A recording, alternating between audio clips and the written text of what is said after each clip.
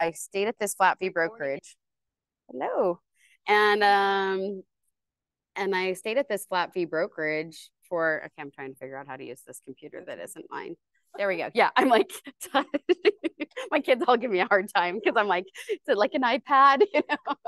But so anyway, then I ended up my first year, I still did pretty well. Like my first year, I still did probably about $80,000, which for GCI, which was, and I didn't even know what GCI was, by the way, that acronym until I got here. But anyway, so I didn't know all the acronyms in real estate, but do you know what that is? Yeah, gross commission. So, and then I just kind of stayed level being at a flat fee brokerage. Like it just was kind of like, level. But I could feel my business was growing. And eventually I went over to a different brokerage. I was at ERA for like 2 years. No, sorry, only a year. I was only there a year. And then Jen Jurgensen, like we'd stayed in touch the whole time. And I saw that she had gone to KW. And I just needed, I could feel my business growing and I knew something was happening, but I was like, I don't know what to do. And I remember I went to my broker and I said, I need help and I don't even know. Meanwhile, I had never heard of Millionaire Real Estate Agent book or anything else, right? I'm like, what am I doing? Because I'm going to lose my mind. And I remember because I started in two markets. So just so you know, I did half my business in St. George because of vacation homes, half my business here. So I drive, I still do. I'm like on the road all the time. So I just remember my breaking point was I'm in Fillmore paying $10 to use the internet in my car to write up an offer. And I'm like sitting in my car, and here's this truck driver, like right here, and he just kind of like waves to me, and I'm like, "Hey, how you doing?" And I'm writing my offer. And I was like, there has to be a better way, and this is not working for me. So I ended up. I remember I came over here, because I talked to Jen Jurgensen. She's like, come over to KW. I met with the team leader, and I remember I cried in his office 3 times, like in the first meeting. I am not a crier, but I cried 3 times because I was just like so overwhelmed. I was like, I just need help, and I don't know. And and they were just like, okay, here's a red book to read, and here's this, and I went, like, there's a plan. And I remember I actually came down and I saw these posters right here, and I remember the third that says moving from E to P and basically moving from entrepreneurial to purposeful. And I remember I stared at that poster for a long time because I'm a great entrepreneur, most likely like all of you. But I was like, I need to move to purposeful. And that was this huge moment for me, looking at for that poster and just being like, there's a plan. And there were people in here in this office that were just doing amazing and great things in real estate. And so I was just like, okay, I'm so glad that I came over here. And like I said, within that first year I was here, my volume almost tripled in that first year, just from having a little bit more leverage, like a transaction coordinator, and from other things. So it was like I said, it's so funny when I get calls from people and they're like, "Oh, do you want to come over to whatever?" I was like, "No, absolutely not." No, I am like, I remember I went to the KW. I actually just completed 3 years here because I came over right at during Black Friday, like like right at Thanksgiving. And I remember I went in online to the KW store and bought like $500 worth of like KW gear because I was so excited about being here. So anyway, but that's kind of my background. I'll be pretty transparent with you. This last year's been a little bit rough, for some agents, but after I got my head in the game, so I kind of had this rough summer, and then just kind of just even just for me, it was just me. It was a lot of just other things, right? And then I just said, okay, I'm going to have a killer fourth quarter. And I just moved back to my mindset and just said, okay, I'm going to do this. And usually my fourth quarter, I'm a little bit different with how my schedule works because, and not schedule, I should say, just who I kind of service and when. But that fourth quarter, I do a lot with investors because, your typical family is not wanting to move at Christmas time, right? So this fourth quarter, I basically just said, okay, who is it? What do they need? And I just started reaching out to people. And as soon as I did that, um, my fourth quarter's exploded. It's actually probably been one of the best quarters I've ever had in real estate. So I'm probably on track to make in this fourth quarter what I made all year, this whole year. So just getting your mindset. So what I'm trying to say in this is get your mindset in. And one of the other things I wish I would have known, and I'm going to just do a lot of like little things like this. And then, by the way, we're going to have Q&A after too.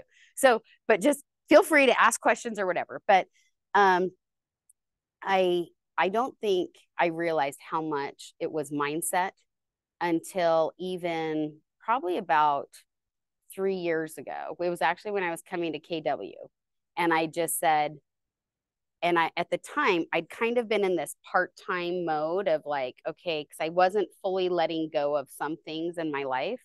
And I finally just, I remember I had this moment.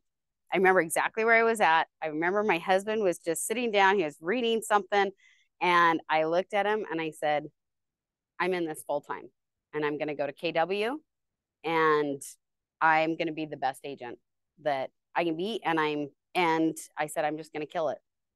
And I said, and I need you to support me and be 100%. And my husband's amazing. And he just listened to the whole thing. And he's like, I have been waiting several years for you to figure this out on your own, because I know you can do it. But it was like this mindset thing for me and when people ask me, well, how did you triple your production when I went to KW? Yes, it was certain things with systems, but it wasn't that as much as it was my determination. And it was just that moment. And then I looked at my husband, I kind of got mouthy, right? And I said, I'm going to make more than you next year. Okay. So he, of course, my husband made me a spreadsheet of how much he made and with stock and everything. And then I was like, oh crap, like, I don't know if I can do that. So then I really had to put my mind to it, and I worked my guts out that next year because I wanted to beat him. We didn't know who won until we went to our accountant. And I remember we went into the accountant's office and I was like, okay, who won on this? And he like figures it out. I mean, it was just super funny. And he like looks at it and he finally goes, Heather, by $500. And I beat my husband by $500. So the reason I tell you this is because then mindset matters. It really does. And get the people in your life that will support you and that believe in you and that know you can do this. And if this is really what you want, then go for it and go all in and just say, I'm going to be the best agent I can be. And that's what I'm going to do. And you'll do it. That's the thing that's crazy, is if you really focus, you'll do it. So, okay, that's my intro. So today we're going to talk about make and receive offers. And then I just want to talk to you about just a bunch of other things. And if you have questions, I'm going to give you some of my hacks of what I do. Because I think this is one area where I'm really good in any market. I can, okay, let's see if okay, of course this doesn't want to work now. Okay, so now let me try it over here. Okay. I know, I'm like, okay, let's see. I don't know why this is not. Okay, where do I point this? Maybe am I pointing it wrong? Okay, I'm like, we really, oh, yes, I love tech help.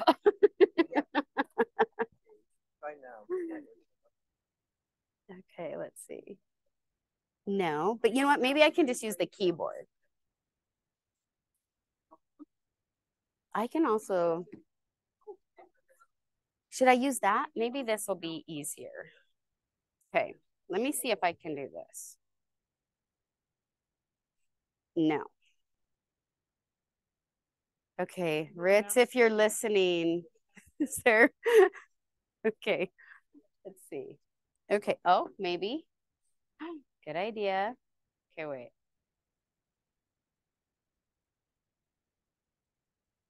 No. Well, I don't know what to click.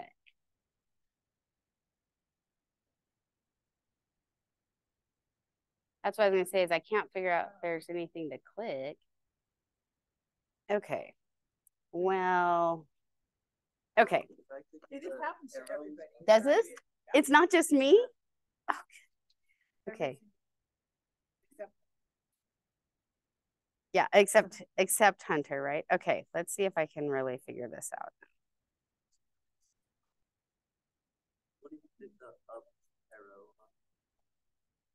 It beeps at me. Okay, I'm going to text Hunter and say, help me.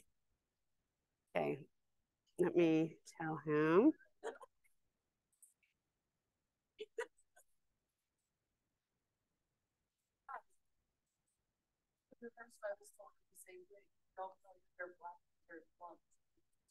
Calm down, woman. I'm just telling you. Ask Heather. She'll tell you the same thing. That what? Don't color your hair black. Goes out and makes you look like your fault. And then a skunk. Yes.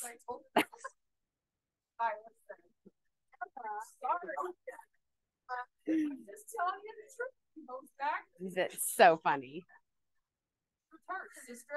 Yes. Okay. Well, until we can get back to the slides, but these slides, to be honest, are pretty basic and not very exciting. So I'm going to just kind of tell you, have you all practiced writing up a rep C? Have you a little bit? Do they have you do that in this class? No, let's see, and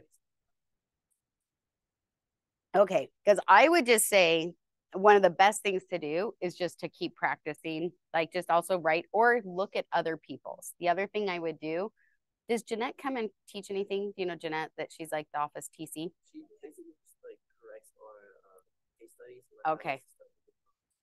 Good. Okay. See, you all are, it is so good. That's good. I love it because honestly, that's really what you really, that's how you're going to get good. Because I remember when I got my, like when I was writing my first offer, like I was just like, I don't know what I'm doing and how much time do I need for due diligence and what do I need, you know? So it was really kind of just, you know, a learning thing. And now it's like you have to get very comfortable with it. But what I love about our office is that also having Jeanette here is really great because I will just say, as a new agent, do they require you to have used Jeanette? Yeah, I'm glad. And you know what? If I were you, my advice is always keep a transaction coordinator. Like, because you know what? But review what they write and what they do. So also in a former life, besides being a cosmetologist, I also am politician and this and things. I was a paralegal for a few years in California. So I'm really picky about my contracts. So I'm like, I want to like make sure that things are written up well, you know? And that's something that I can tell you in real estate right now, like just as kind of a little hack, is that I'm always shocked at how many agents, even very experienced agents, like they'll send over a contract. And I've made mistakes too. So it's not like I'm saying I'm perfect in this, but go over it and sometimes have another set of eyes on it. And that's why I like using a TC as well. But because a lot of times there might be ambiguity, and ambiguity is what leads to lawsuits. So because if there's ambiguity, then people go, I don't remember what we agreed on, you know? And I actually just recently had somebody who wrote up an offer, and he wrote up an offer. I was on the seller side, and he did not specify. I knew what he wanted, but he didn't specify in it. Oh, okay. What? So it's with this. It's this clicker. It's either this clicker or the mouse. You don't change it on here, actually. Okay, right. Okay, right. So here. Okay. Just this. Right. Yeah. Okay, so I just can go like this. Yeah. How? I'm telling you, it did not work for me, Hunter. You are magic. As soon as you show up, it's like Hunter's here. We'll behave. Okay. Amazing. So, and these are boring, and I know. So even kind of what the story I'm telling you, I'm going to integrate it kind of back to this belief system, because at the time, and there are times where, obviously I want to represent my client the best. I'm also going to do what I can to make sure they get the best, deal. But I always think of one of these slides too, which is the win-win or no deal.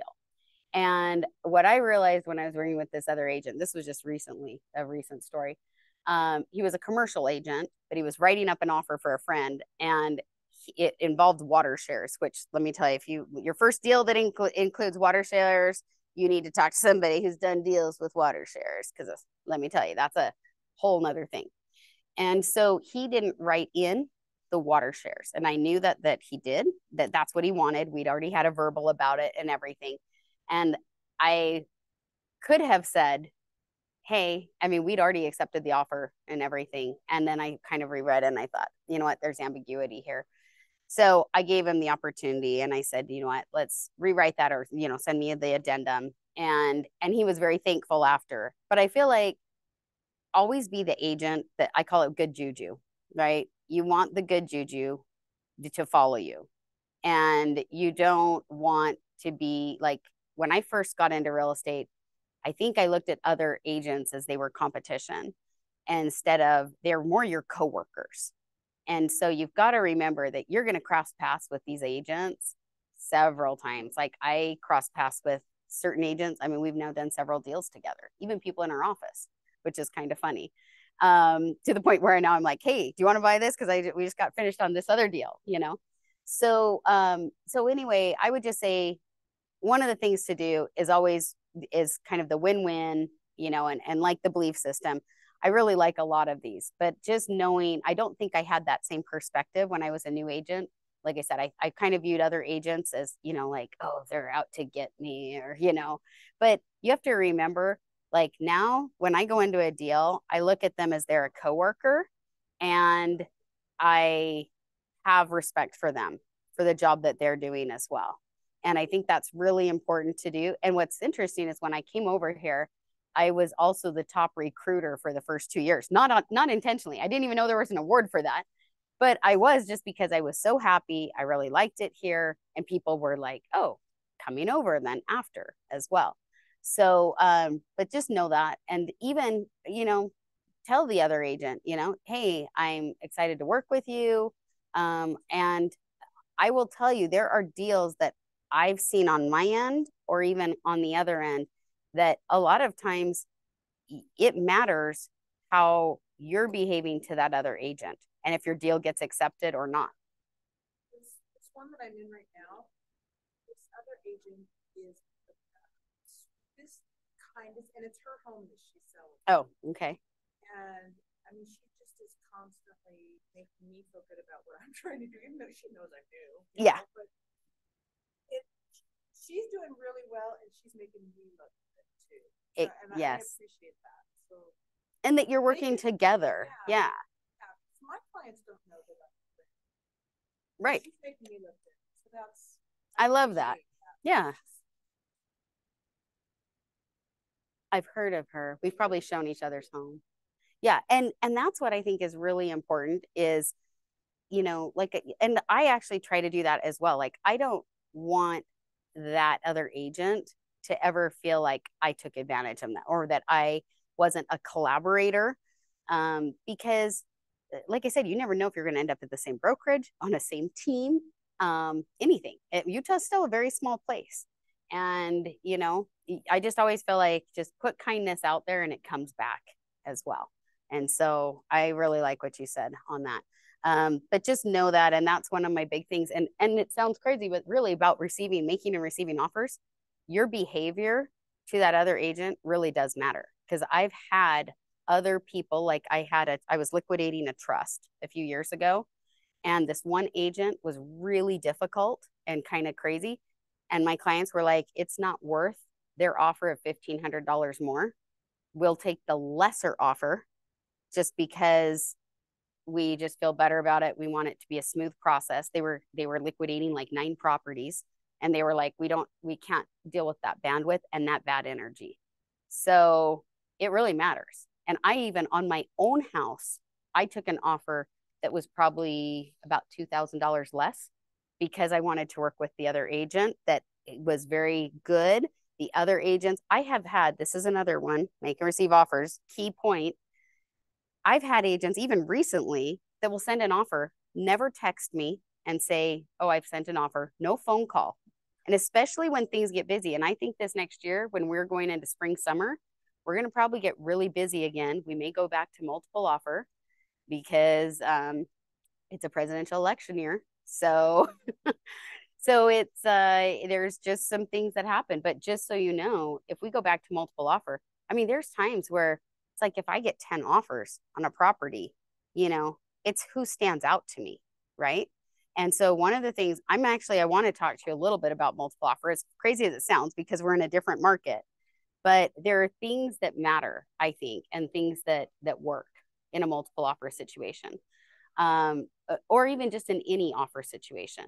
So some of those things, I would just say, number one, you want to call the other agent and you want to first of all just say, like, the thing that I talk to them, I try to become their friend right off, right?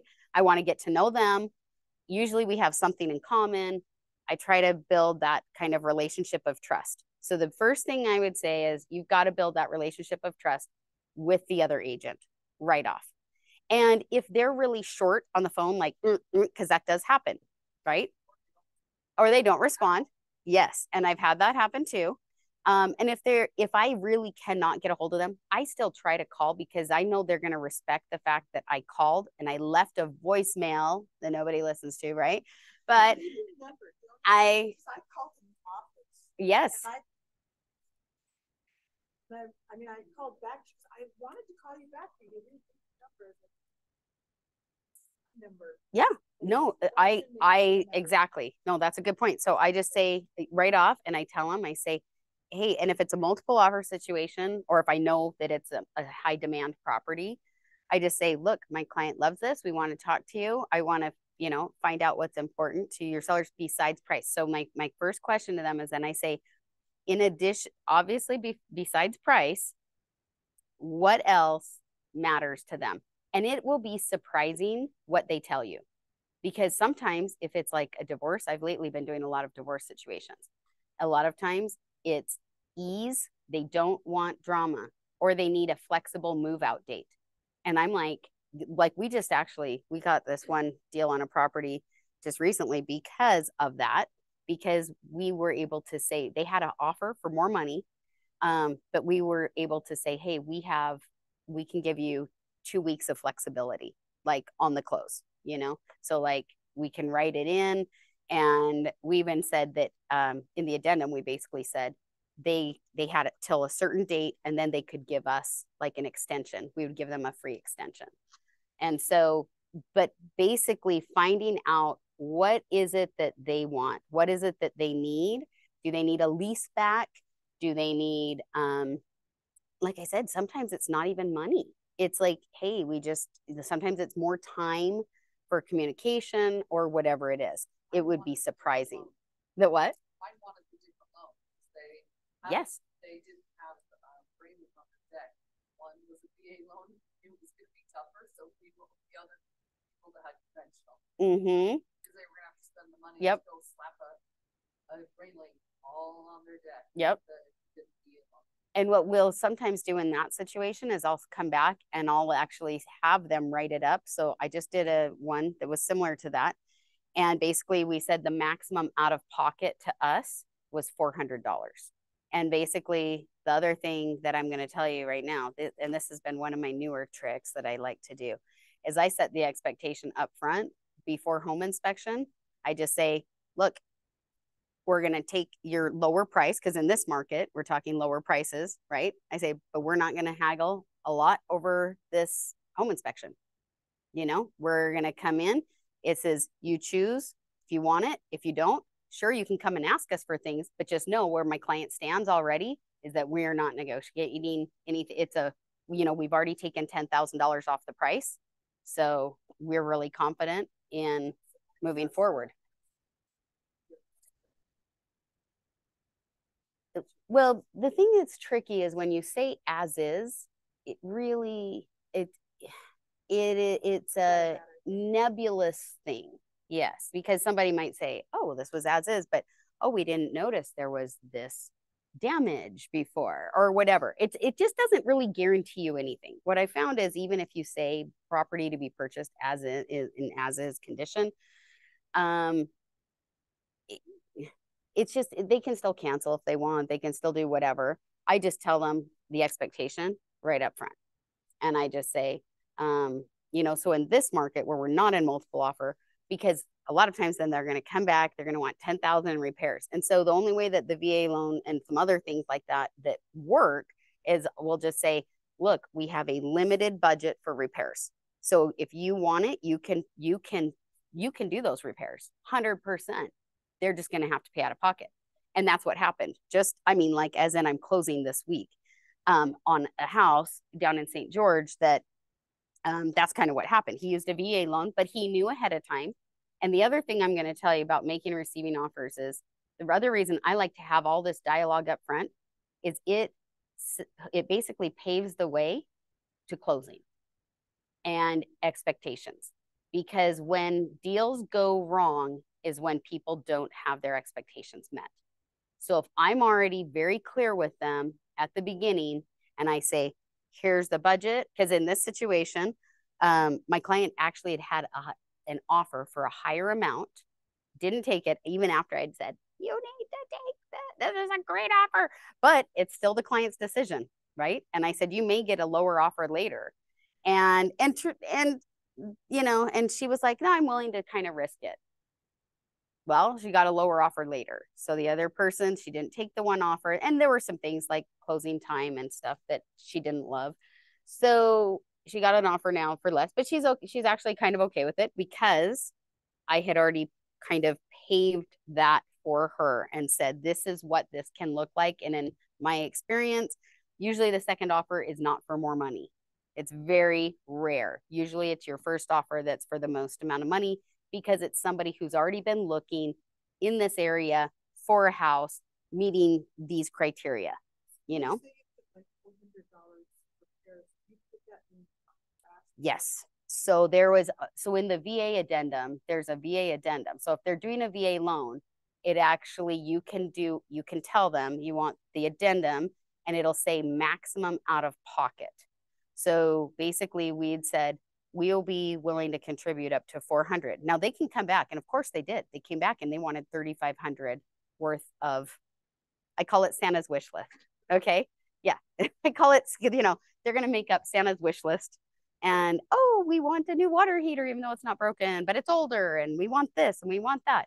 Now, really, it's not, it's like hazardous things that are truly hazardous, right? Like if there was radon or something, then you'd be needing to do that. So like I said, I found, and like I said, let me be clear on this, expectations up front matter. I have never, knock on wood, had anything really fall apart at the closing table because if the person's going to cancel then with working with me, it's going to be because we've already kind of known that here's our expectations, here's what we need, this is how it's going to be done. And if that isn't for them, I love that phrase too. This may not be for you, right? But if it is, we'd love to work with you. But we need you to understand this is where we're at. And so, so I think there are times when you just need to be really clear about the offer that you're making. And like I said, it's not just the Rep C. It's I kind of like to paint the picture for them of what we're going to do till closing. Yeah. Okay. So I had to go see some houses that I'm sure people were murdered in yesterday. I've been in one of those. Positive. There was like literally, I think there was pentagrams on the wall, two of them. I mean, I'm not interesting. Joking. Buy your meth next door. Okay. So scary. I walked around with my arms like this and didn't touch anything, and then sanitized after. Yes. Yeah, the door we opened it wasn't actually connected to the frame. Oh, okay. Yeah. Yes, that is a treasure.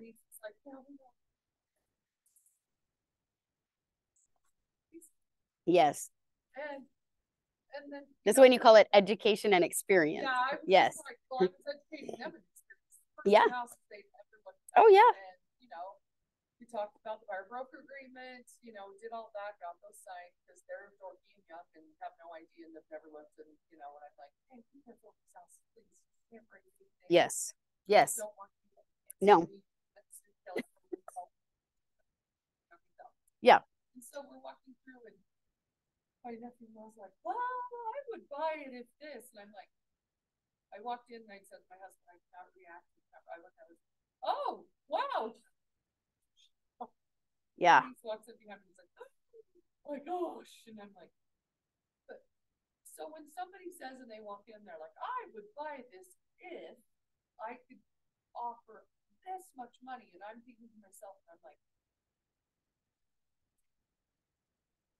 you know, they're not, what do you do? And you know, they're saying something where you're like, they already dropped it $100,000. Not this treasure. Oh, wow. Okay. Manufactured home, which I wouldn't purchase anyway, even if it took $50,000 more dollars off. At least that much money, and it had been advertised as newly remodeled. I'm like, what is that? Yes. And it was an owner agent, one of those. Oh, like, yes. So dishonest. And yeah. Advertising. What do you say when they're like, well, so what do you say to your clients, or what do you say to the agent? Well, they didn't ask because they were okay. non-responder. Okay. You know. Yes. So, but what do you say when they want to offer? So what I like to do, and this is again going back to expectations. Before I used to just go and show a lot of homes or do whatever, right? Now I have it narrowed down to where a lot of times I even know the house they're going to buy before they do. Like, and as in, like, if I know exactly what they need and what they want, then I know exactly what to show them. And so a lot of times then I go back to my list with them. So I'll sit down with them and I make a list and I'll say, okay, what are the non-negotiables for you? Like, what are the things that are the not like must haves, the want to haves, and it would be nice to haves. Okay, so then I use that list and I'll say, okay, and the budget, because the budget is also important. So for me, it's more of like almost a spreadsheet type discussion for them, because then I can blame the data, not personality, not anything else. It's the data that they gave me. And I can say, okay, let's look at the data. Does this house fall within your price range? I just recently had a referral and he came over from California and he wants to go look at all these great homes. Well, I know that he really is not qualified to see anything over a certain price range. So I go back to that. And I've even had to have the discussion with him of, this is what I can do and what I know you're legally qualified to look at. And I'm not going to show you things that I know you can't afford. And it's not, and so I've just been very clear with him. And I've just had to reset that over and over and kind of keep coming back. But if somebody wants to lowball, I'll explain the market.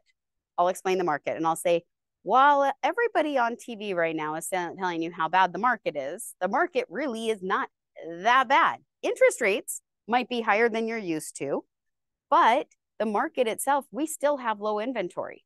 There's not like this, we don't have floods of homes sitting on the market. So yes, prices have gone down, and that's why it's a great time to buy, because interest rates are up, but prices are down.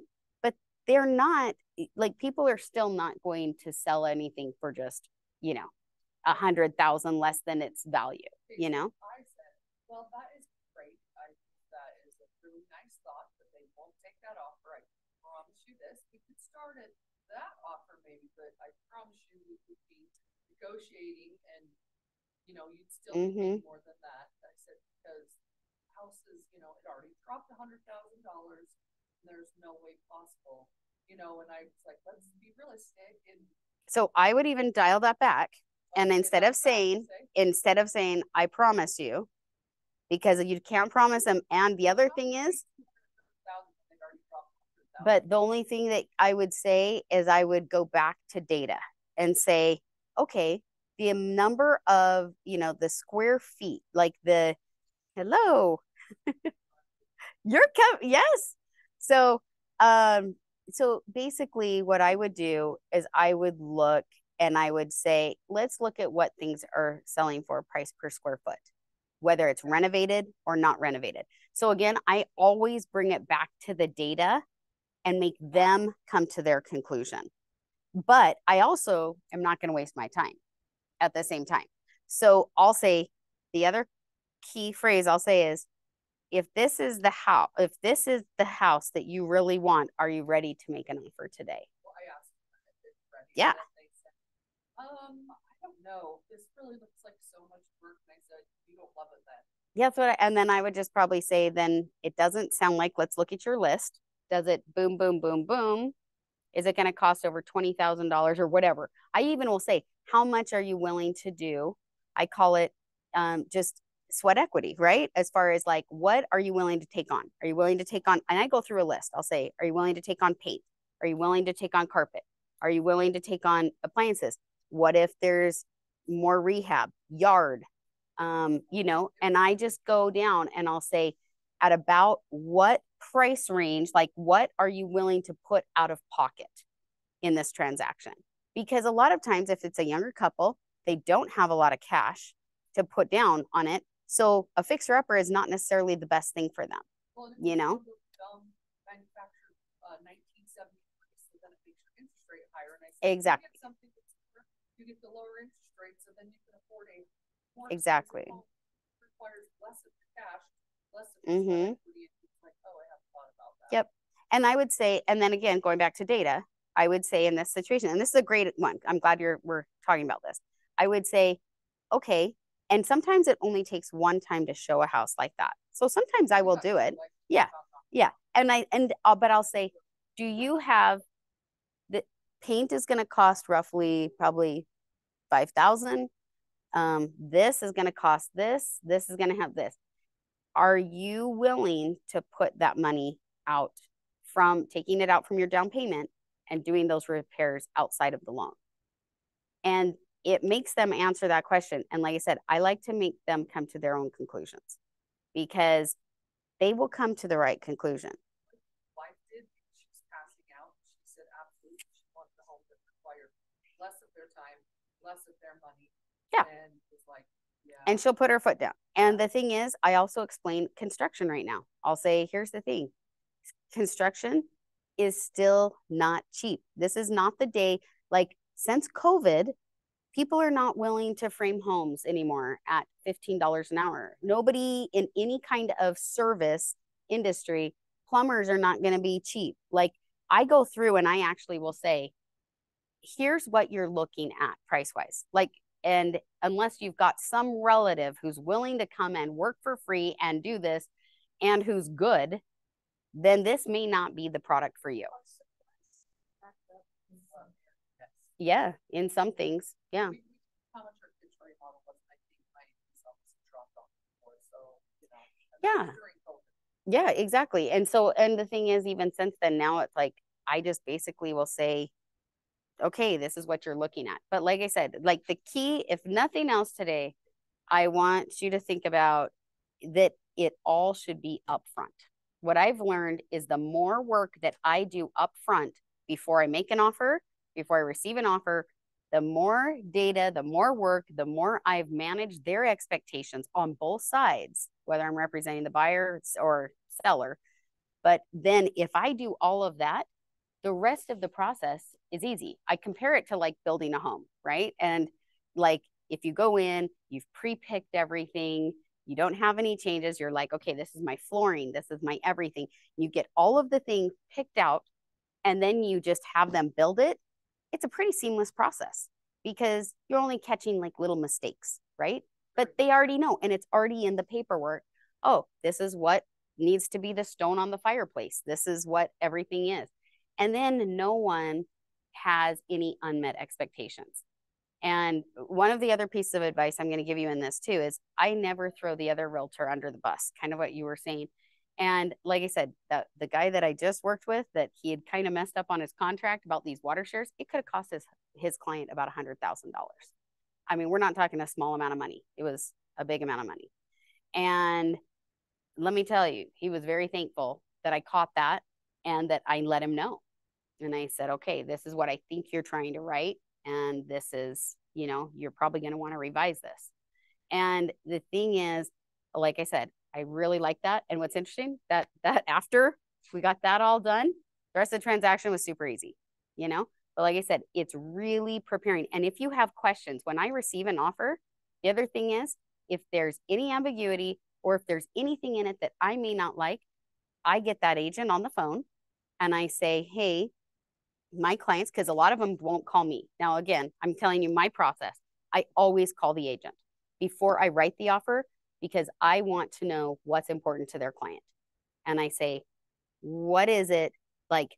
Due diligence. I basically have reviewed almost everything I'm going to write into that offer with the agent over the phone before I send it, because then it also cuts down on like, we don't have 9 addendums, right? I mean, or we shouldn't, right? But I basically say, okay, due diligence, this is what I think. You know, it sounds like from listening to you, you need a quick due diligence. Like a lot of times that's another thing. Sometimes they just say, we want you to do your home inspection. We want to know if you're moving forward within a week. Doable, totally doable. So like I will actually go to them and I'll say, okay, what, you know, here's what I'm thinking for timeline. I just did this on a huge, it's actually probably been one of my bigger deals, but it was a $2.5 million home. And I said, and I mean, before, and she was a great agent, and we went over everything in detail because my clients are very complicated. And it's, she doesn't know the situation, but they were divorcing. And so, but it was very hard to get a hold of all parties, and we had to deal with lawyers. And trust me, it was a crazy transaction. But so I needed it to all be very well thought out, and even down to the due diligence, when closing was, when move out. I mean, we were very specific, and that kept that deal together. And if we would not have been, I think one of the parties, because like I said, it involved lawyers and everything else, I think one of the parties would have kind of caused it to crash. Well, you said that my nephew's boyfriend was at Thanksgiving, and he actually said that attorneys make everything much more difficult for realtors in home selling for divorces. Yeah. He said they are the ones that cause all the drama. He's not necessarily wrong on this, because it actually, we had the, but guess what? I actually talked to one of the attorneys, and because my dates and everything else was ironclad and his client had already signed it, there wasn't anything that he could do. But he would have bombed it. He actually told me. He actually told me, he said, I would actually not have them selling this. Mm-hmm. Well, they're billing hourly. So they don't have any, they don't need resolution. And they don't. Yes. And there's no resolution for them. Mm-hmm. What I found is it depends on the lawyer, because I've had some great lawyers I've worked with that basically are just like, hey, and you know, the other thing I want to be clear about is, and this I cannot be even so specific on, make sure, like I said, that you can articulate a plan to your client or to whoever's involved, because the thing that I've learned also is, I love the phrase, I'll say the next steps are.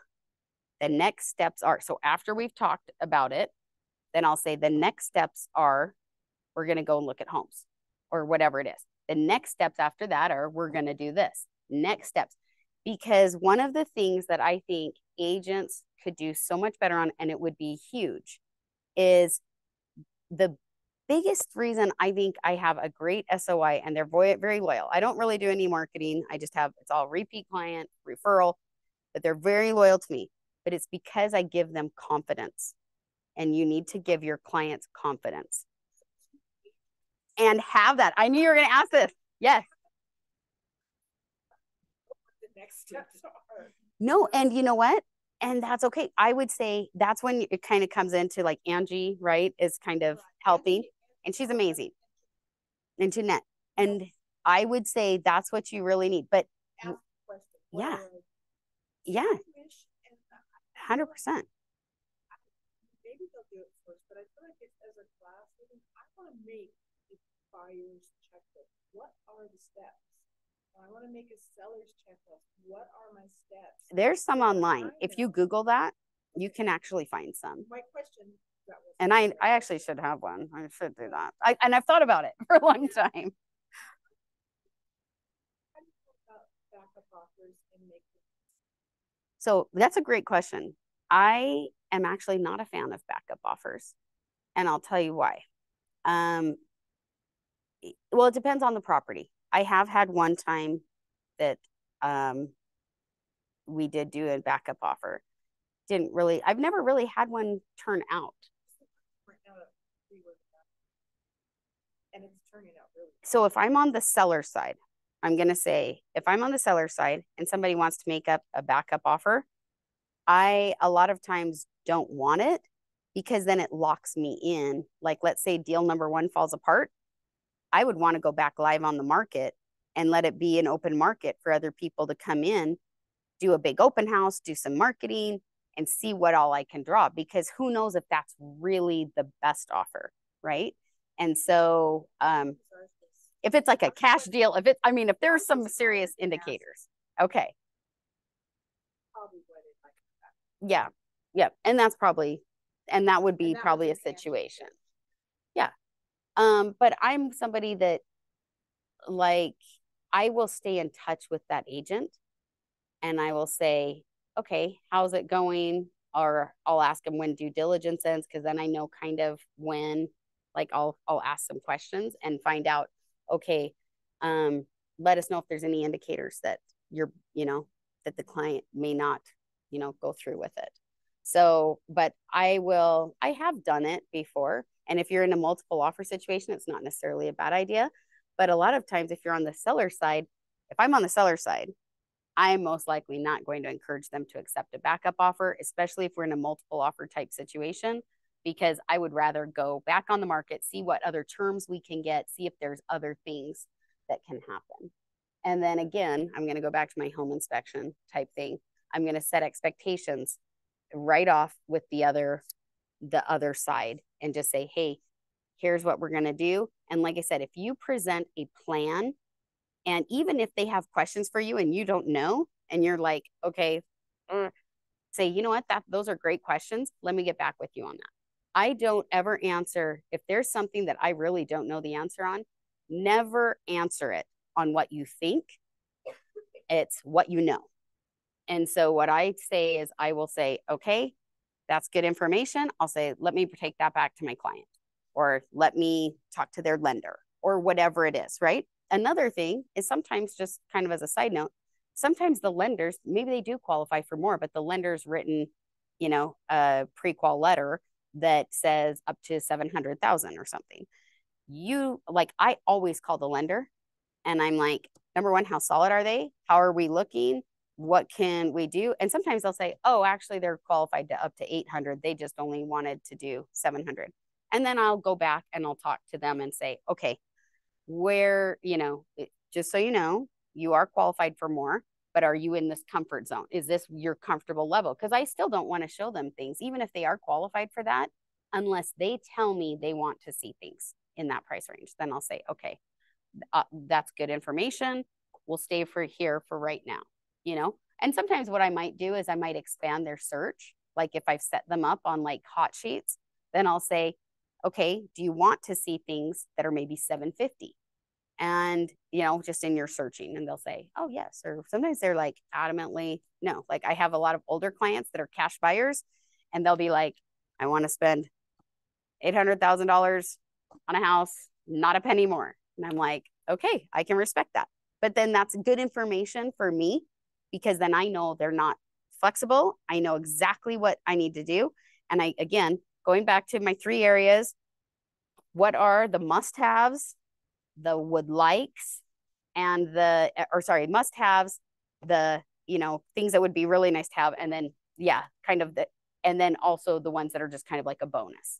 But again, going back to that, because then if I know after talking to them, if it's a realistic expectation, if they have unrealistic expectations, then what I do is I show them comps. Again, going back to data, I go, okay, let's look at what sells for 300,000. What's your price range, just out of curiosity? 99, like 300, 325. And that's tough. Oh, no.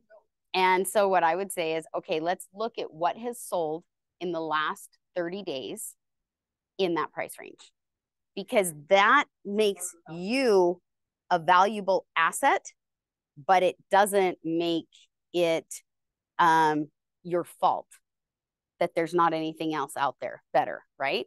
Again, data. Okay.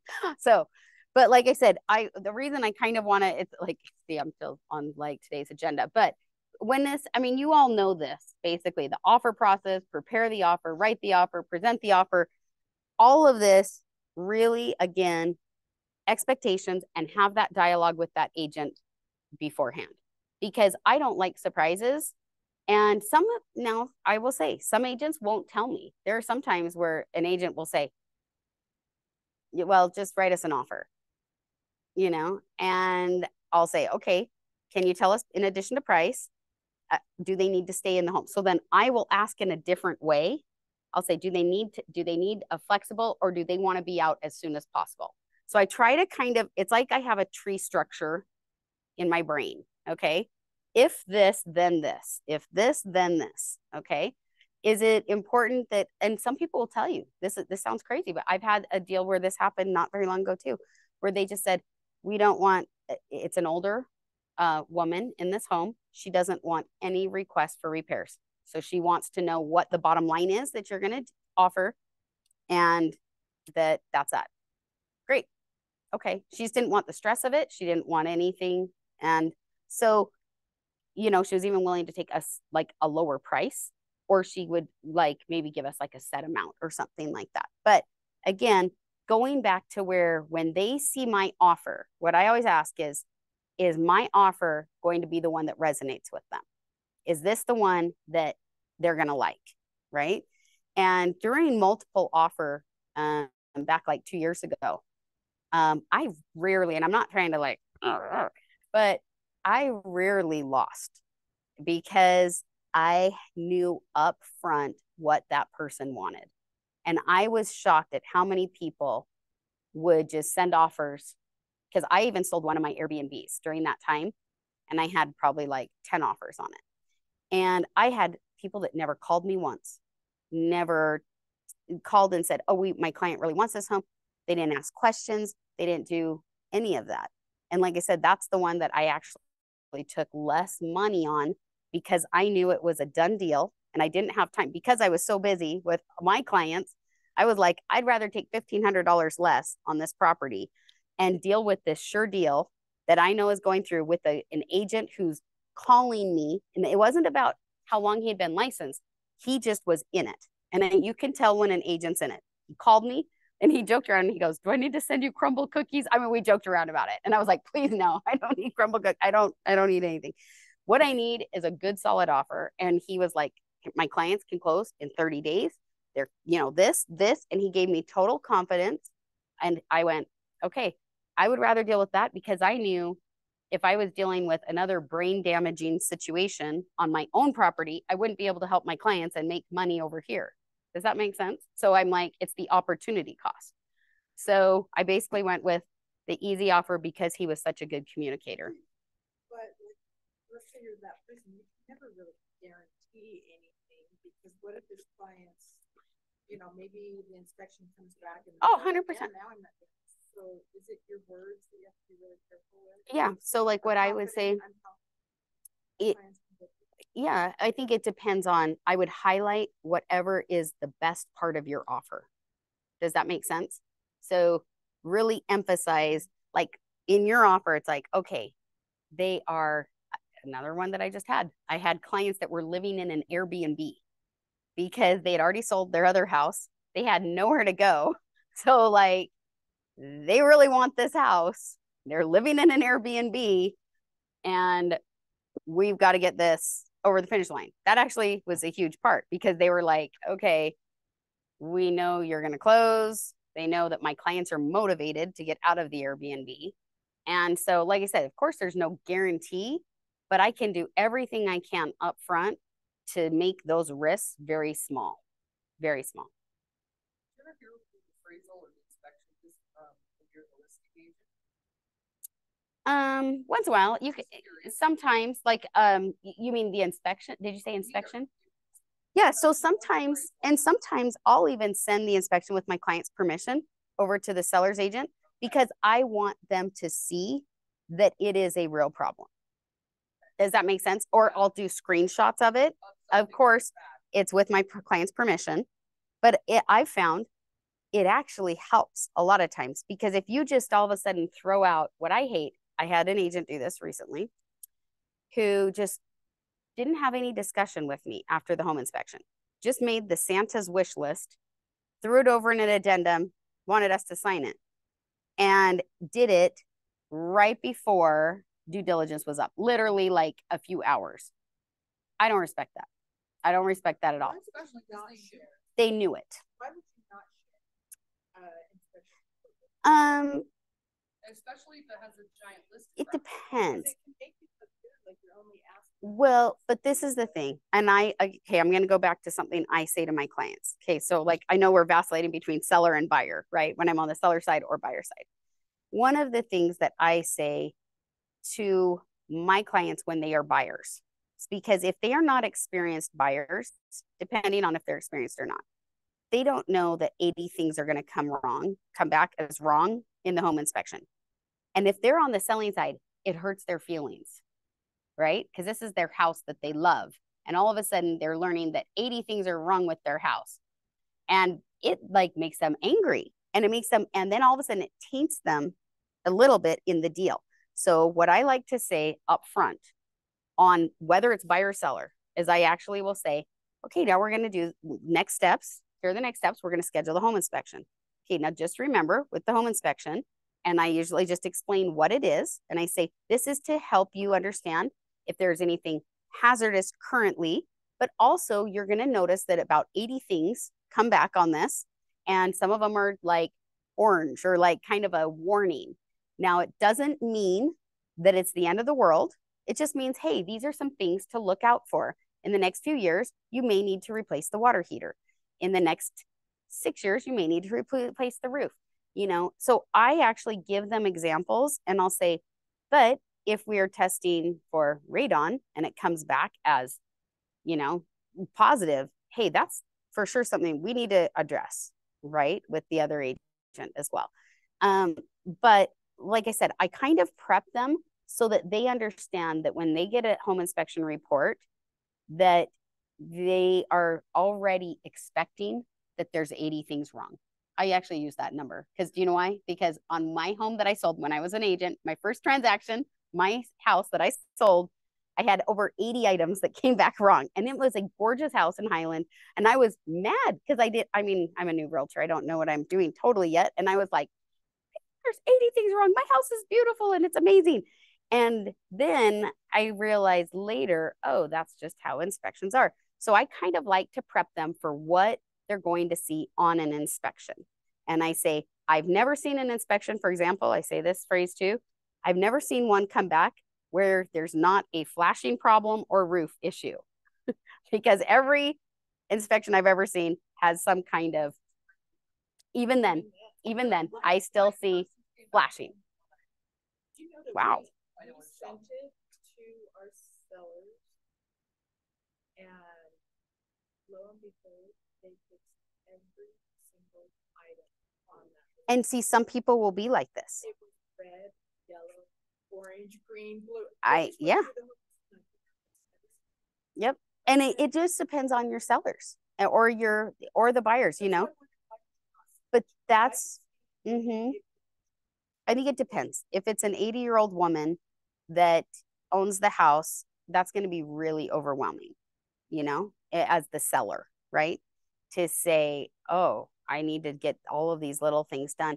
So, yeah. And see, I've had that actually happen as well. So I like to have kind of a conversation first and say, look, you know, again, with the other agent as well, and say, look, there's, you know, these are what we've deemed as, you know, the most out of course, there were 43 things that came back, and the agents are always going to know that. And I'm going to say, these are the top 3 that my client is concerned with, you know, and these we feel are really things that need to be addressed.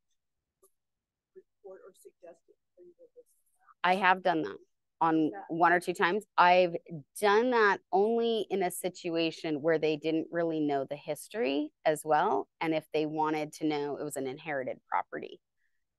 So it's not necessarily a bad thing to do. And I mean, it's a good question for sure. I would just say, or a lot of times people are expecting something to come back wrong, right? And so, you know, they're going to just ask for a few things. But again, I make it very clear to them if there's, you know, how willing my seller is or whatever it is that we're doing, you know. And the reason I do that is because also I've rarely had anybody then cancel. It just doesn't, I don't deal with a lot of cancellations because I've managed that dialogue up front. And they're not going to be surprised when my client comes back, like just with this VA loan that I'm closing this week. They came back with $3,500 worth of stuff. We'd agreed to 400. So we said, well, this is what we agreed to. This was the conversation we had up front. And, you know, we had told you it's either kind of, you can have your home inspection, you can either move forward or not, and we'll cover $400 and give you a $400 credit towards that. And guess what? They went forward. So the buyers on the other side still move forward with $400 instead of $3,500. Not on every one, but on that one we did. On that one. And some of them I just am very clear about. And depending on the situation, again, going back to knowing my clients and what they can handle, what is, yeah, and it's not even just what they can afford, it's what they can take on. Or I just need to know, like, did we come in at a lower price? Like if we negotiated $10,000 off the purchase price, I'm going to say, hey, you know what? That also we're taking into consideration repairs or anything else. And sure, they can ask all they want, but I basically let them know your time is to decide during due diligence if you're moving forward or not.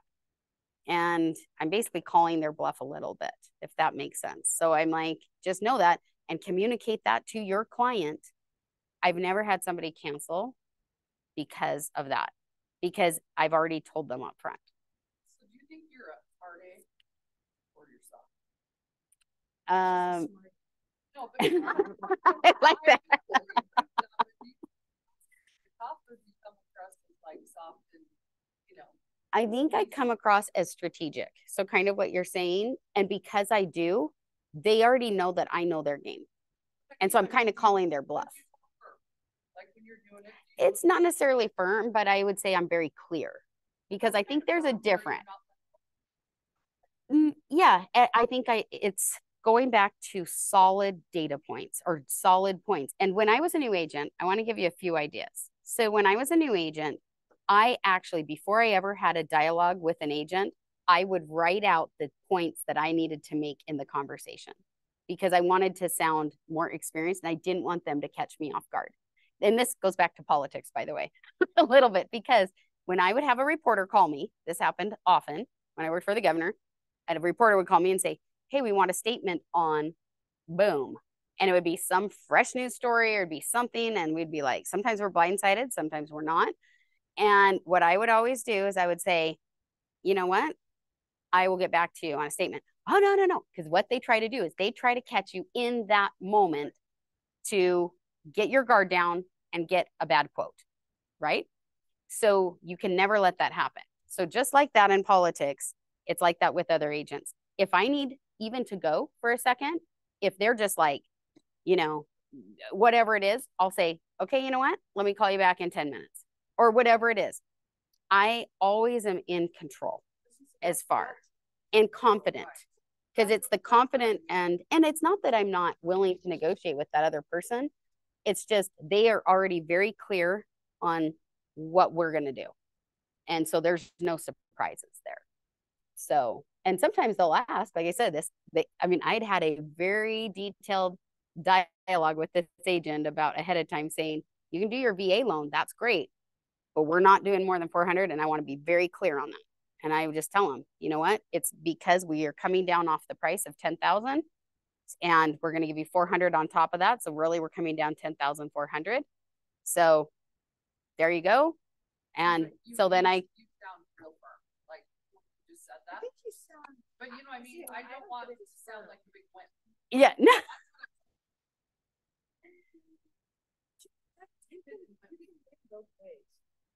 Yeah. Whether you're sounding like she's sounding or you want to be the. Well, and I just had to remind them, and I was super friendly about it. I just said, hey, Rachel, great to hear from you. I saw your addendum that you sent over for 3,500. Hey, I just want to remind you, we'd already talked about the 400 up front. That's where my client's at. Let's talk about if we still have a deal moving forward. And then she calls me back. Oh, my TC prepared that. This is what they wanted me to throw out. She kind of backpedaled because she knew we'd already had that dialogue. So I just said, okay, just saw that you'd asked about that, but we're not, this is where we're at. And just to reconfirm, this is what, we had discussed. And she was like, okay, well, let me have another talk with my client. Call me back.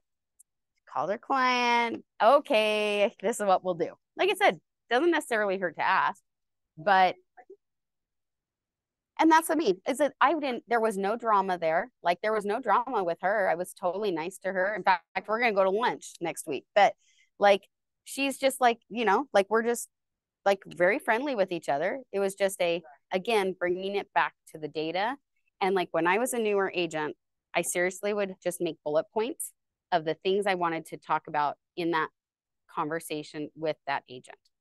And a true story. I remember actually like discussing like home inspections and things. I remember I would stand up, not sit down. I'd stand up, kind of go through my little list, think about how I wanted to present that, and then do it, and just kind of have that higher energy.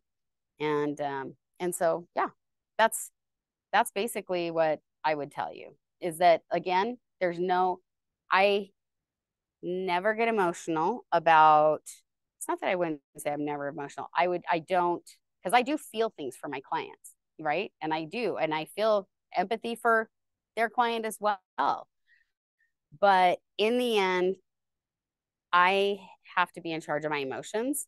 And again, if I'm going to bring it back to data and expectations, then I'm not the villain, right?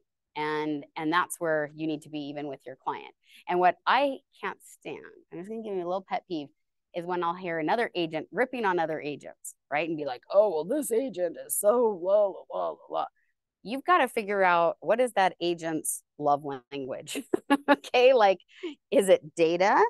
Is it no conversation? Is it what exactly is it? How? And so I ask myself, how can I communicate best with that other agent? And I try to like kind of figure out their personality pretty quickly on how they are going to react. Okay, I'm going to give you 2 book recommendations too that I want you to read. Okay, so I want you to read. Has anybody in here read Crucial Conversations? Okay, that is a game changer for, I used to teach a college class too. And I would say the feedback I received was that book changed people's lives. Like it really changed my life. And it's just very easy. It's how to communicate with others. And once you see that it actually gives you like tools and help for it. It's a red book. It says how to communicate. It says crucial conversations when the stakes are high, something like that. I was going to say it's less than $15 on Amazon. Yes. And when you read it, there's little quizzes in there for you to take. I started taking it for my personal life. My advice would be kind of take those things, personal life, business life, if that makes sense. So I'd kind of answer the questions in 2 parts. I still read that book probably every 18 months because and then I pick one thing out of it that I want to implement that I think is going to be important to do in the next little while. But you'll start to meet people and you'll be like, I know you read that book. Because the way that they'll restate things or they'll say things and you'll go, oh, okay. So I really like that. And I would say just also kind of read about personalities. There's one book that I want to read. I was at a thing with Gary Keller and he recommended it. It's called like The 6 Hats. I'm just starting it. Do you know what I'm talking about? Has anybody read that? It's kind of an older book. I have to look on my Audible.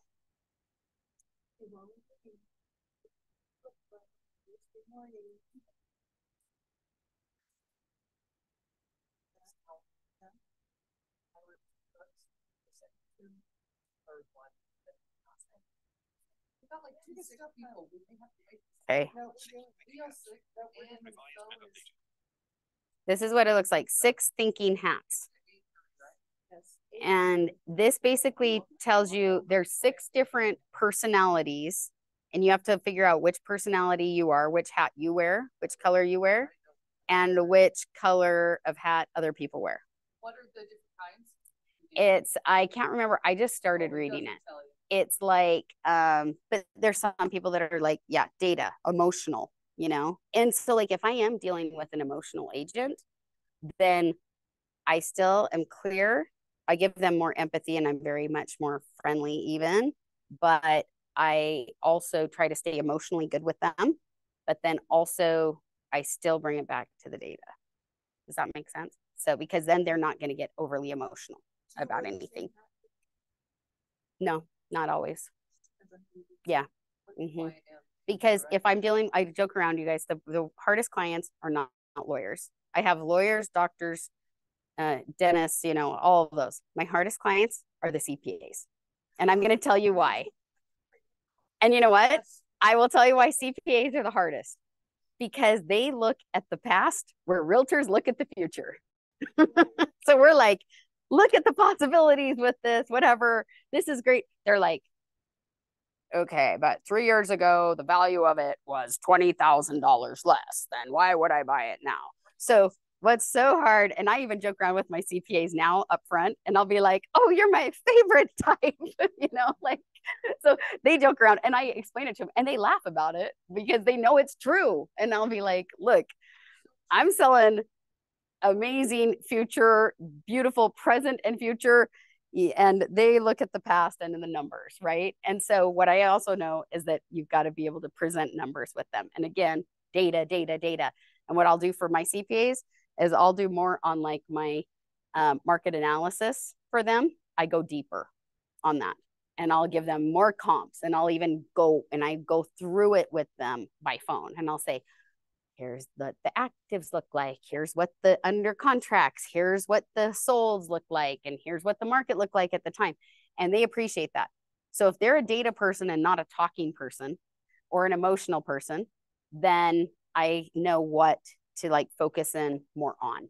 Yeah, no, they are by far my hardest clients, CPAs.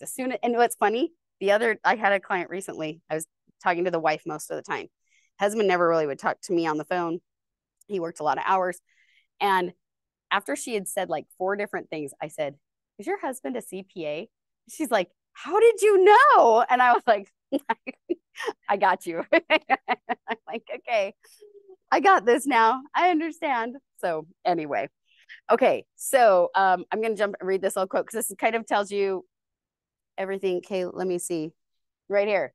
Some of the best agents I know love nothing more than a difficult negotiation that gives them a chance to really shine, to acknowledge objections, to discover a solution in which both sides can be happy. I agree with that, but I also am going to add what I really can get behind is also I do love to negotiate. That is something I know I'm really good at. When I am on that buyer side, I know I'm great at the negotiation. And again, I know exactly how hard I can maybe push something or what is important to that other side, right? So that's why those phone calls to those agents are so critical, because then I already can figure out what that other side is looking for. And like I said, then there's no surprises. So when we talk about the process, I think all of you kind of know this. You know, you make the offer, seller responds, they counter, they accept, they might reject. I very rarely, I don't know if I've ever had actually a flat out rejection. Maybe once. I've never even really had a flat out rejection just because I already know ahead of time. Like, here's our price, we want the house. Uh-huh. And then what? They're fine, just spend it. Yeah, but then I get them a better deal. And then they are like, yeah, they all say that, like some of them will be like, oh, it's okay, whatever. But in the end, if I'm getting them a really killer deal, I know they're going to be really happy about it. And they're not going to complain. Nobody's ever complained about getting a house for less money than they anticipated, you know? Or like one thing that I've done actually right now is I'll sometimes add in like, especially like I have like a divorced client, single mom right now. And what we did is we had them prepay her HOA for a year, because that is just something that, yeah. So like it's $2,400, right? But that $200 less a month is going to help her with the higher interest rate. And it's also going to help her know what she has. And she really just needs a year, because she's got this new job and she's doing awesome at it. And it's just going to be kind of a relief to her, for that first year.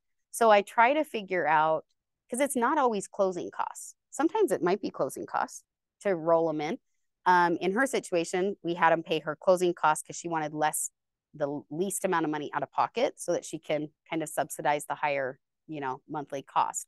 So then what we did is we rolled in closing costs and then prepaid HOA for a year, which I also I'm kind of a fan of the prepaid HOA, because especially if I have older couples as well, because they're on fixed income. And so a lot of times, like, they're collecting Social Security. They're starting to do that. Well, and in California, there's transfer fees of up to like 1% and 2%. Mm-hmm. And Daybreak is pretty famous for that. Because that is enough. It's basically somebody in their office at the management company, like retyping, okay, here's the new owner. Yeah. But it's just a way for the HOAs to recapture some of their money. Do you feel like there'll ever be No, I think it's going to get worse, actually. Mm-hmm. I think it'll get to be a higher percentage, because some of these HOAs are doing landscaping, for example, right, up front. And so if they're doing landscaping, they're wanting to recapture that money that they just spent on your yard, So then they're saying, oh, okay. And there might be a day. I also, just because I've been involved in politics, the last 2 years, I've helped run legislation up at the Capitol, for some development type stuff, because there was a county that was blocking on, like, basically letting someone develop. They were holding them up in the process. So, like, basically they were saying, oh, we're not going to respond for 6 months. So we made it so they have to respond in like 60 days. So there's just little things, but I think eventually that might be something that the legislature would look at and say, hey, and it wouldn't shock me. It's a cost to home buyers that is kind of just snuck in there. Yeah. And there's some where, like in St. George, it might be like $500, $250 to $500. But when it starts to become a percentage of the price, and they're like, oh, it's just 1%.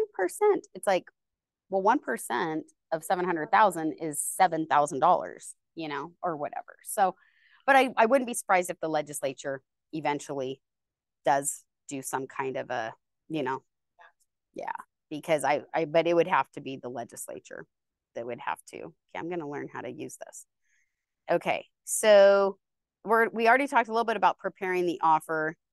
I'm just scanning through these because these were all pretty basic. So that's why I'm really not using a lot of the slides. But I think all of you kind of know this already, but it's just, first of all, calling to see if it's available. Okay, I think that's kind of a given, right? So anyway, build rapport, like we talked about, inquire about activity. And they may not tell you, but sometimes I like to tell others, like, I just recently had something where I basically said, just so you know, we've had 3 walkthroughs in the last 48 hours. And that means to that signals to the other agent, hey, they're probably pretty close to getting an offer. So, and it's not like I'm saying, you need to make us an offer. I'm just saying, just so you know, again, data, facts. You say, we've had this and we may be close to receiving an offer. Mm-hmm. Yep, exactly. And then just kind of, again, asking about motivations, needs. I cannot stress this enough. Like, I rarely have a conversation with another agent. Like if I'm on the seller side, right, the listing, I rarely get a call from an agent that says, before they write the offer, that says, hey, let's talk about this, or what are some of the needs that your client has? That would be really huge, right? Or a lot of times I'm proactively calling that person that went through and I'm saying, hey, can you give us some feedback, or are you interested in writing an offer? You know, and I'll talk to them about that and get that information from them. But like I said, dialogue up front.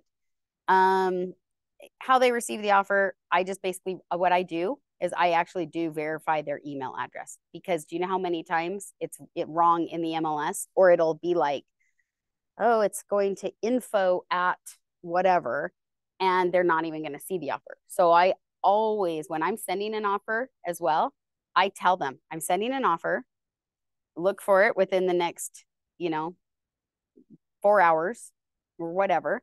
And I'll say, and I will text you as soon as we send it. So I like to tell them exactly what to expect from me as far as my communication. So they know they're going to get a text message from me that's going to say, hey, the email or the offer is in your email. And I used team@suchandsuch.com, right? But again, I like to confirm all that. And I also tell them it will also be coming from my transaction coordinator, Jeanette Jolly. And I'll say, please reply all, because my email's on there as well as Jeanette's. So like I give them instructions before I even send that offer, so they know exactly what to expect. And we've already had the dialogue, so they already know what my clients are going to be sending. There's no like shockers. If there's a shocker, because this has happened, where all of a sudden my client calls me and says, actually, we need the due date, the move-in date to be this. Then what I'll do is I call back the client or the agent, and I'll say, just so you know, my client called me. They figured out they're going to Mexico on this date. It would actually be better if they close on this. Do you think that would be a problem? And if there's a problem, they call their client, they call me back.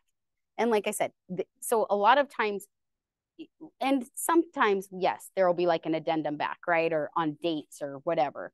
But at least we've minimized the things that need to be addressed. It's not like you're starting so far apart, because we've already dialogued and they already know what they're receiving. Whether or not they're agreeing to it or not, different story, but they know what they're receiving. So this one talks about, reviewing MLS tax records, produce a comparative analysis.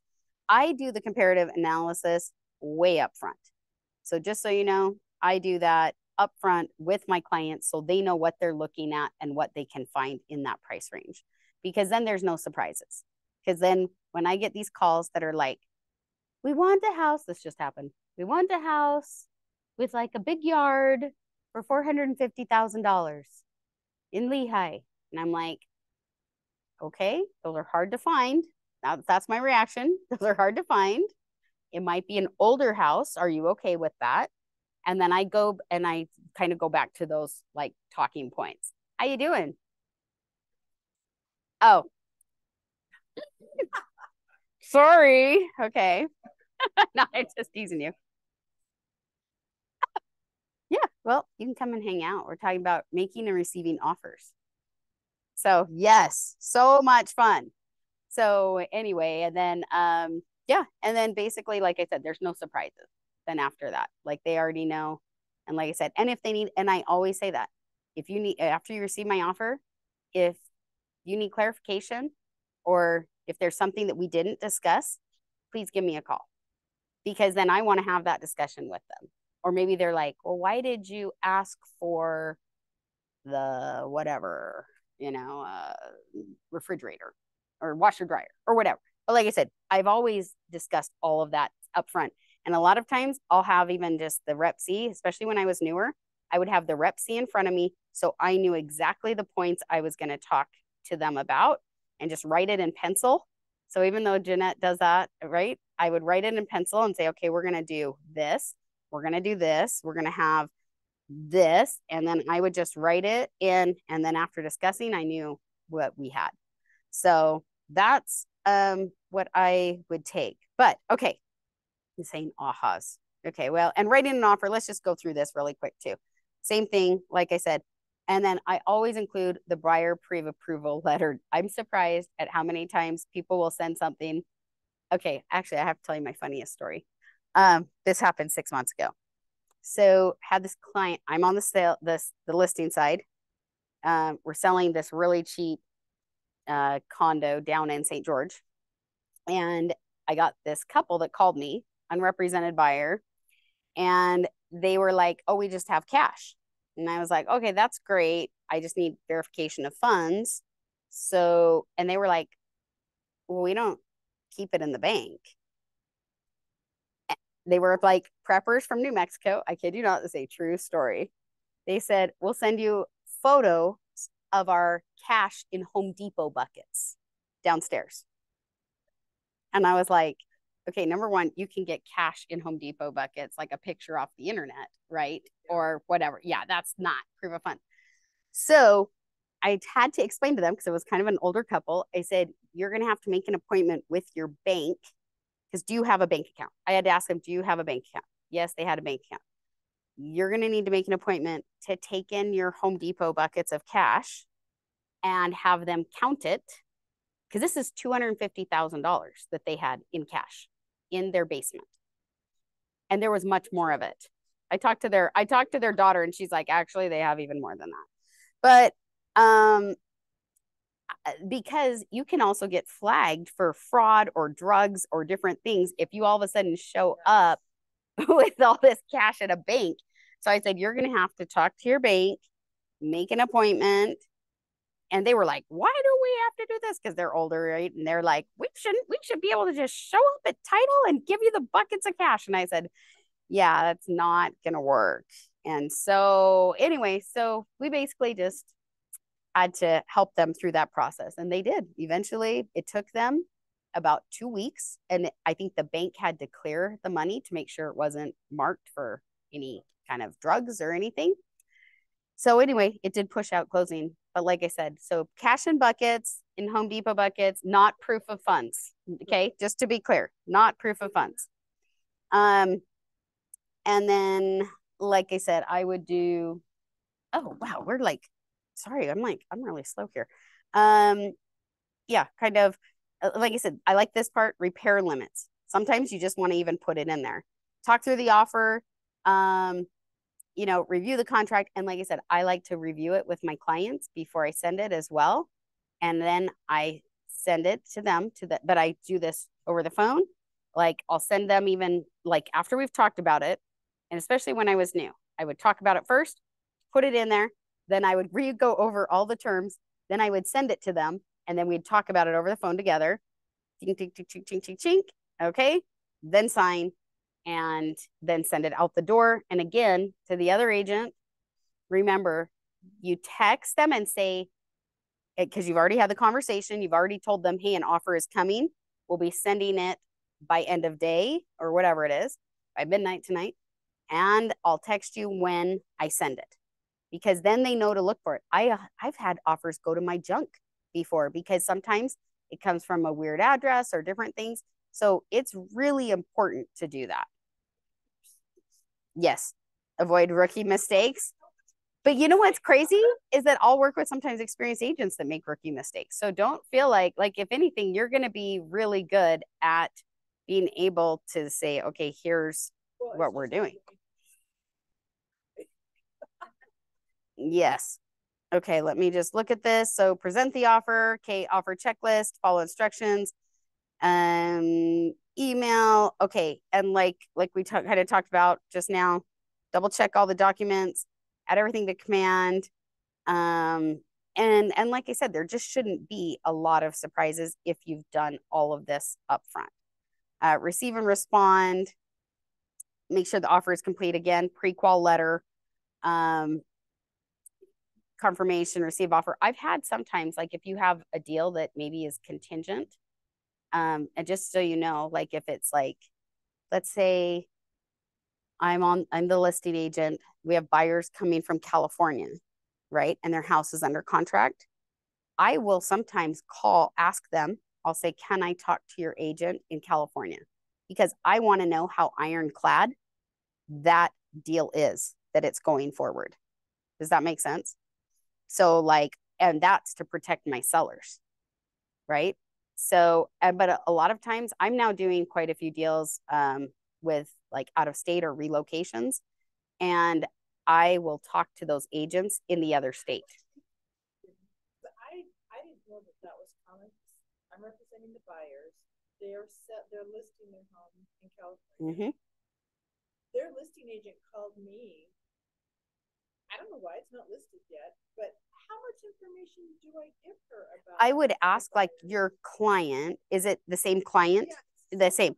I would ask your client up front and say, are you comfortable with me talking to your agent in California? And a lot of times they want you to, because they want, oh, I think it's a great idea. I like it, because a lot of times it's to line up dates. There you go. Well, and a lot of times it's to line up dates. And also because I want to make sure if there's a problem in California with their California house, I better be their second call after their client, like to call me and say, hey, FYI, there's a little hiccup and this is what it looks like. Because then I want to know right away. So I like to be in touch with, if they're selling a home, with that other agent. And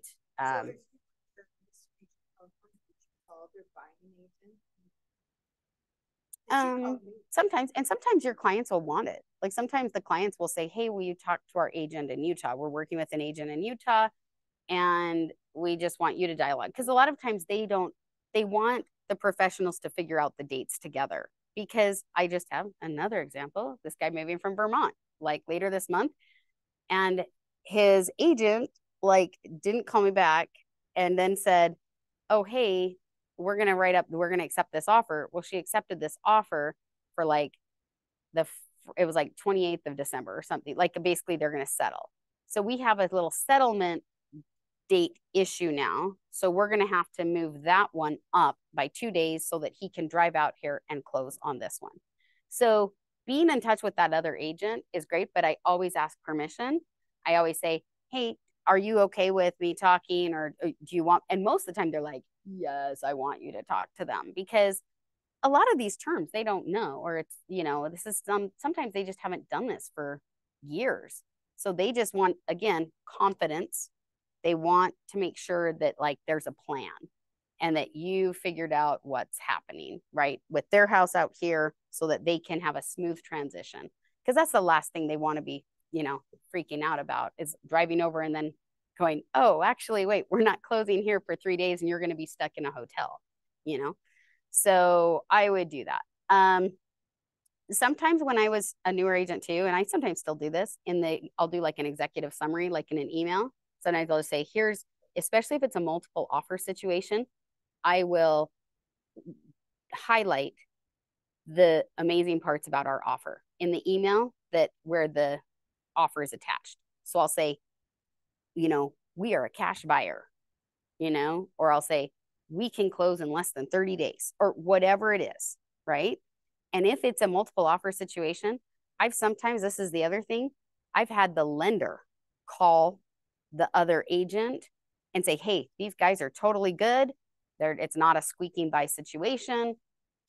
Just wanted to let you know, here's my phone number. Call me if you have questions. And I like that.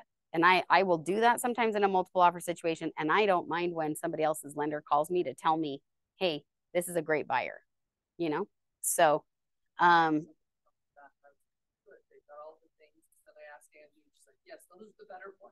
yeah, anytime that you can get that, that's great. And then they talk about command, which I'm really the worst at. So I'm not going to go over that. Talk to Hunter about that. But anyway, I think everything is pretty I'm just going to flip through these. Just reaching a decision, we kind of talked about that and the different points. And I compare, when you make and receive offers, it's like playing a game of tennis, right? You're serving the ball at one point. After you have full control as an agent up until that offer is accepted. And then they're serving it back to you, right? And there's 2 times when you're on the listing side that they're serving the ball back to you. And that's, during due diligence, right? And the questions they come up with, the home inspection, whatever it might be. And then also during appraisal, right? And so those are 2 times when, like, I hate that that's out of my control, right? There's a lot of things that then it's up to a third party or something. So, so just remember that, and then respond to the offer. I mean, again, we already kind of talked about that, and really tracking is important. So going back to kind of this fourth quarter of mine, I finally was just like, you know what? I am going to have a great fourth quarter. And I started believing it, and I started just saying it, and I started tracking it. And you know what I did? I got out my little Apple Notes, and I just said how many people I talked with, how many people I put under contract. And just by looking at it, like the weeks that I would have like zero, listing agreements signed, then I knew that next week I needed to talk to some people. And I just would manifest it. I'd be like, this week I'm getting a listing. Okay. And then I would do it. So really tracking, I don't care if it's in your phone, a spreadsheet, whatever, just do it, because if nothing else, it's going to give you a visual on what you need to be doing a little bit. And then there's, again, no surprises at the end. Just, they always want us to just remind you, just, the do not call list and stuff. But one of my other things I want to just really talk to you just really briefly, and then we're done, I think, is like practicing, and really just practicing. But also, one of the questions I get from people is they'll say, okay, how do I get into luxury, or how do I get into this, or whatever? My recommendation is start with what you know. Okay. And even in your own neighborhood, become the expert of your neighborhood, or in your friend group of, people like Lucas. You're going to have friends that are all of a sudden like, okay, I'm going to be getting ready to buy a house. Don't get short-sighted. I just got back from a meeting with Gary Keller, and he's talked about this, and this was a really good reminder for me even. He's like, look at your 2024 and 2025. Like, don't be so short-sighted to just only be looking at your current. So when I started doing that, I got back from a meeting with him about 6 weeks ago. And I just opened myself up and said, I want to start by having under contracts for next year. I'm not even kidding you. Within these last few weeks, I now have 170,000 in GCI already for next year. Like under contract, new builds. I talked to my friend. They're for sure listing their home with me. Like, it's a good friend of mine. We're just deciding on when. So I started to track and say, who are my clients for 2024?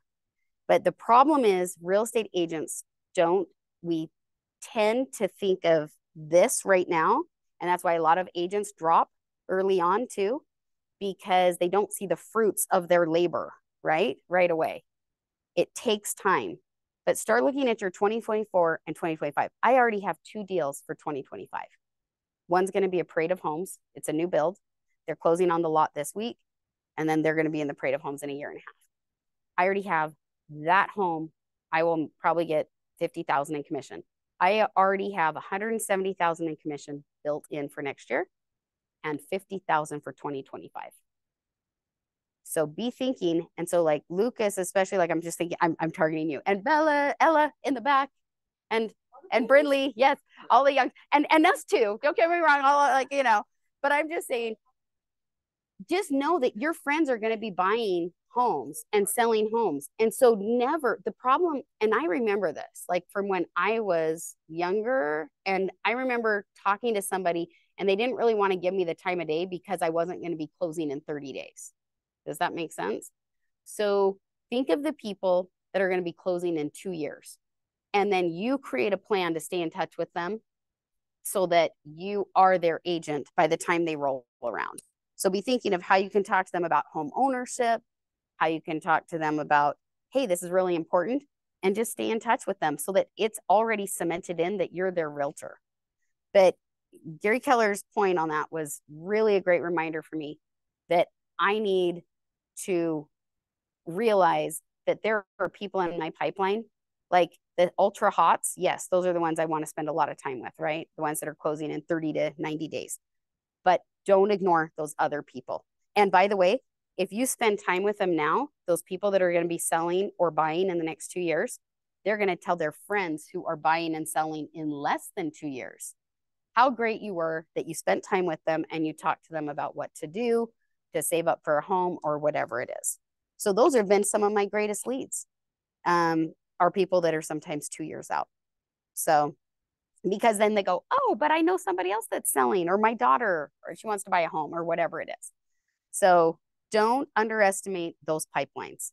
And like I said, just looking at what my trajectory is for next year, it is crazy because I'm like, I could hit 1 million GCI next year, and I probably will. And I will be. I'm going to be a millionaire real estate agent. But that's my goal for next year, like business wise. And like I said, it's because also just remember in the pipeline to like not forget about those people as well. So anyway, so that is our whole class time. But what other, do you have questions for me, or what are your ahas? I'd love to hear what ahas you had. Oh, I know how to do it. Oh, it's probably okay. But what are your ahas? Okay, Lucas. I like before sending the offer, you ask them about what their client needs or wants. So like, for the same boat, instead of having to do all these different things, trying to figure out how you can change a lot of time and effort into it too. And it makes you look more professional. I'm going to say that too, because then when you have a plan and you're more confident and you can see if you're not too far off, right? You're going to know pretty much if that deal's going to work or not. So good. I'm glad. Yeah. Yeah. 100%. And so that way, and it saves a lot of time even for Jeanette later, but it saves like time for you. And again, it helps just articulate a plan. So I love that. Good. Stacy.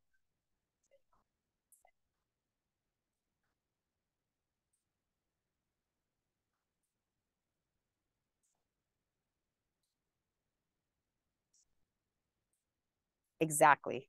Yep. Perfect. Natalie.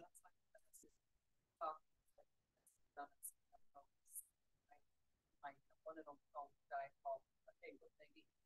I was like, yeah, what do you guys? Because I'd ask them, what is it you need that's most important? Then he screwed it up anyway, but yeah. Yeah. Well, and like I said, don't think that there aren't things that happen along the way. Houses, but yet still do it in I'm like, hey. Yeah, but good. But yeah, I do like that to know what's the most important thing for your clients. Yep. Perfect. Or the other side too. Okay, Ella, anything?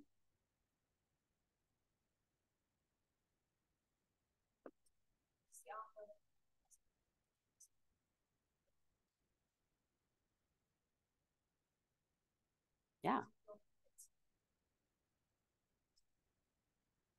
Mm-hmm. Yes. No, but that's, I mean, that's part of it, right? I mean, if you're not prospecting and talking to people, you're not going to be writing offers. So, and again, I think kind of pipeline, right? Just remember there are people in that pipeline that are not, yes, you want to find those ones that want something in the next 90 days, but the ones in 18 months are still going to pay an amazing, commission thing. My other piece of advice, real quick, before I get to friendly, is the first year that I was an agent, I did not look at what percentage ever I was being paid on a deal. I made that a thing because I wanted to always do the right thing for the right reason. I never looked at what was the buyer's agent commission. And I'm not saying it's right or wrong. I'm just telling you that's what I did. But the reason is because if you do, and I'm a big believer in, if you do what's right for your client, it always comes back tenfold as well. Like I once had to write up an offer. It was a $2,000 commission. It was a FSBO, for sale by owner, with 13 siblings, 13 older siblings. And it was a beast of a transaction. But then because I did it and they knew I hardly got paid any money on that, they were only offering a flat fee of $2,000 commission. They knew because I did that, They listed their $1 million condo with me, and they listed 2 other properties. So, okay, Brinley.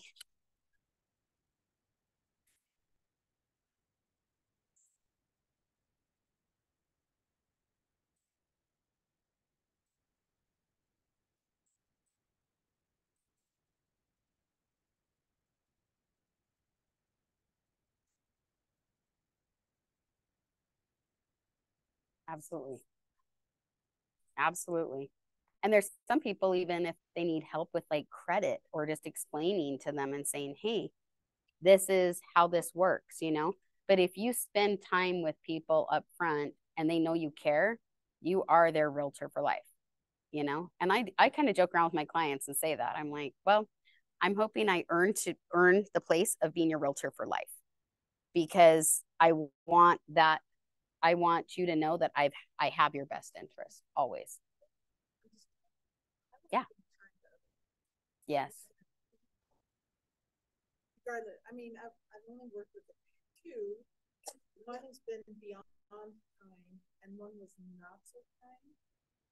And I've learned from both of them. Mm-hmm. And you learn how to treat other. You go, you know what? I don't want that as well, you know? So, well, good. Well, thanks everyone. It was fun. Thank you. I hope that it was good, even though I didn't stick to the slides super awesome. I